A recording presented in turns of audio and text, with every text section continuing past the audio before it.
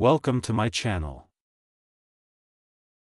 Canon printer Wi-Fi password change. Step 1. Turn on the printer. Make sure your Canon printer is turned on and connected to a power source.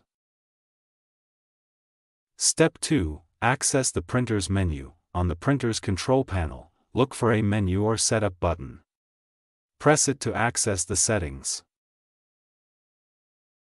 Step 3. Navigate to wireless settings. Use the arrow keys to navigate to wireless LAN setup, network settings, or a similar option.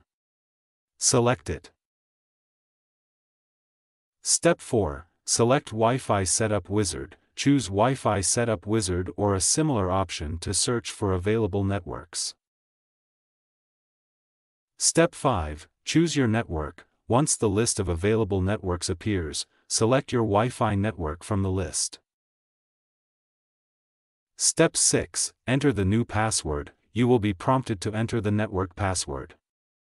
Input your new Wi-Fi password.